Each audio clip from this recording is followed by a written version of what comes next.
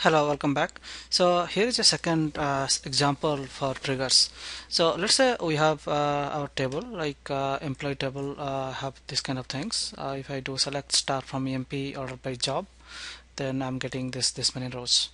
Okay, and then if you notice that another table called sal grade. So if I do select star from sal grade, it's giving me all this thing. Like what it says that if a grade is a manager, then his low salary is 5,000 and high salary is 9,000.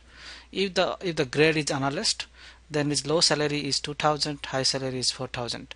So that means if as analyst, his salary should be lying between the low sal and high sal in this table, and that's really working here because Scott is analyst and he's getting 3,000, which is between low sal and has high sal for analyst.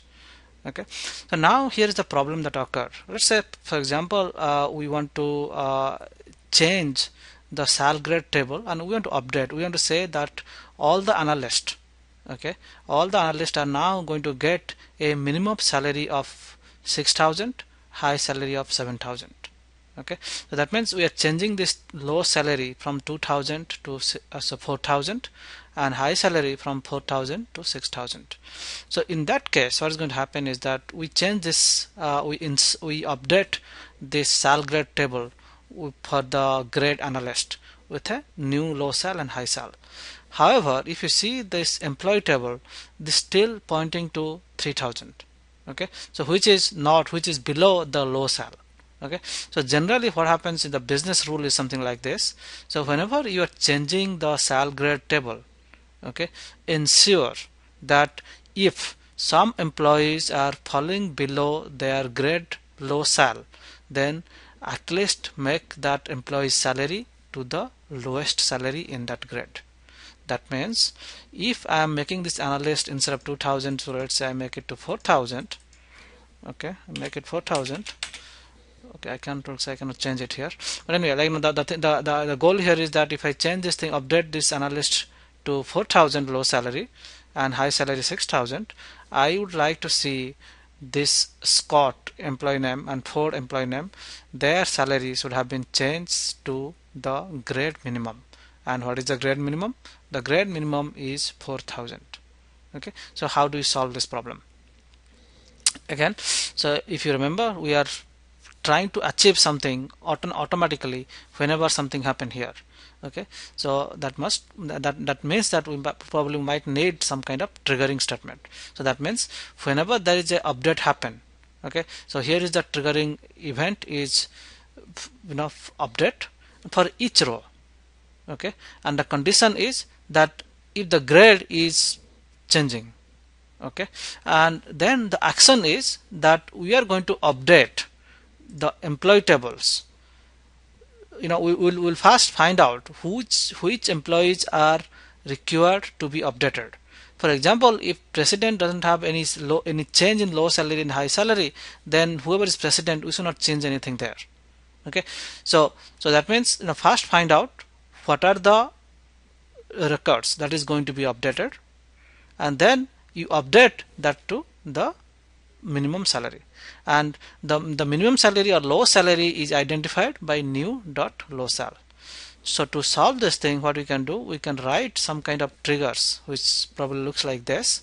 So just let me just do a code walkthrough here so that I hope it will understand, it will be helpful.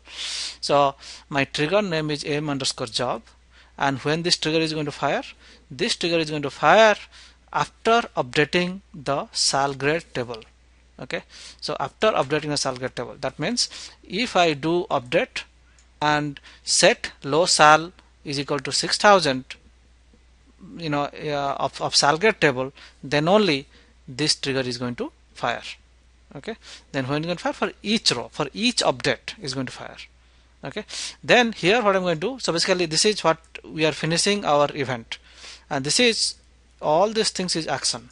Okay, and in the action, the first thing that we are going to find out, who are the employee in this table. Okay, who are the employee in this table who are eligible. That means if an employee is already above, if the current salary of employee is above the low sal, then we do not have to do anything. So that is the reason why we need this cursor. Okay, so in this cursor we are getting all the employee from the employee table, where the job is a new job. So new job means, so like, whenever you do update, okay, so update, then we could give a set, then we give job is equal to analyst, where job is equal to analyst. So that is means, like, that new job is analyst here. Okay, and then sal is less than low sal, and then for update, and this is the cursor that we write. And then here in a for loop we are basically updating the EMP table, okay, with the new low sal. So whatever the employees that request the salary requires to be changed is updated here using this for loop. So this is another example of writing a cursor, to make sure that the different values are in sync. Okay, so essentially, our triggering situation is firing based on a update on sal grade table. Okay, so this is why you are going to use triggers to solve this kind of problem.